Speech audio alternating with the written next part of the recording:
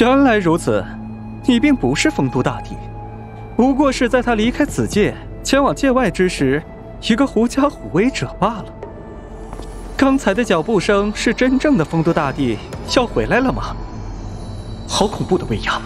如果没有遁天令在，可以绝地天通，我绝对立刻变走，不沾这趟浑水。你是刚才那个异界之人，在鱼的万劫之允下，你竟然未化作灰烬。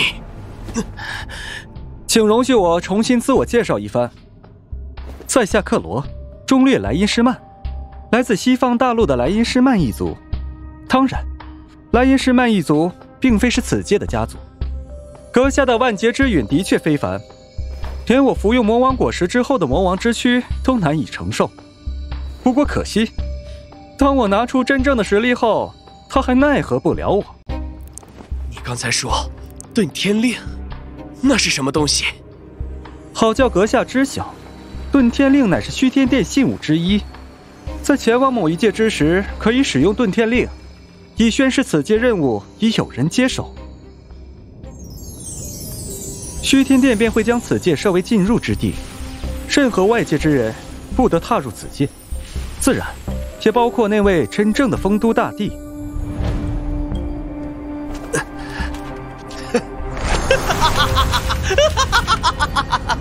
原本鱼对你颇感兴趣，便是为了将你抽魂炼魄，看看是否有方法能绝地天通。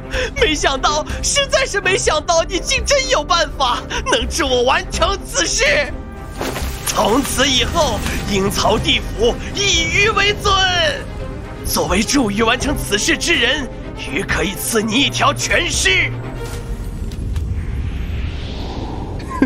若是那位能破碎虚空、遨游界外的丰都大帝本尊前来，克罗尚忌惮几分。但阁下不过一器物化人，虽有第4能级之力，但恐怕尚未够格。阿牛贤弟，你还真是深藏不露啊！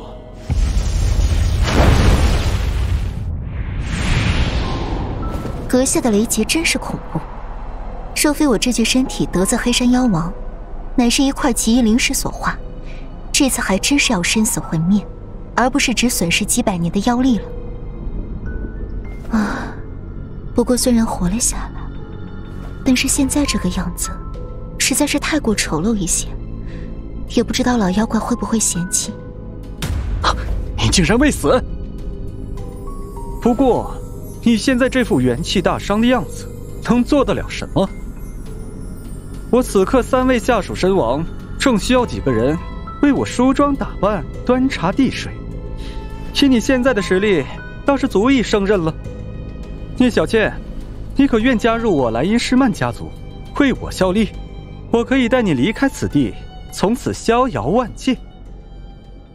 仔细一看，阿妞你虽然长相有些古怪，但还算帅气，而且好像在界外很有势力的样子，的确有着令女子倾心的资本。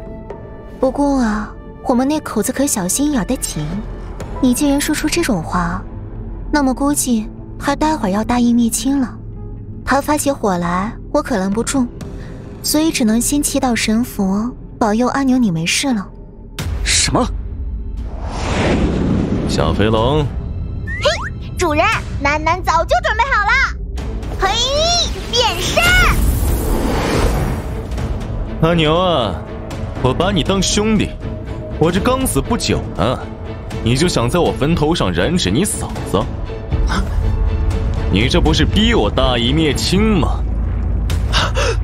你也活着？你们竟然都能从鱼的雷劫之中逃生？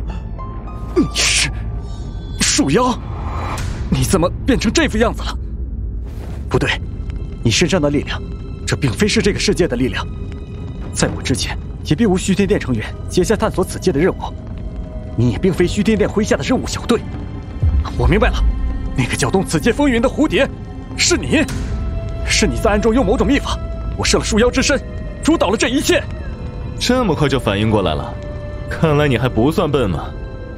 我所忌惮的，唯有丰都大帝一人，所以才要把阿牛你牵扯进来。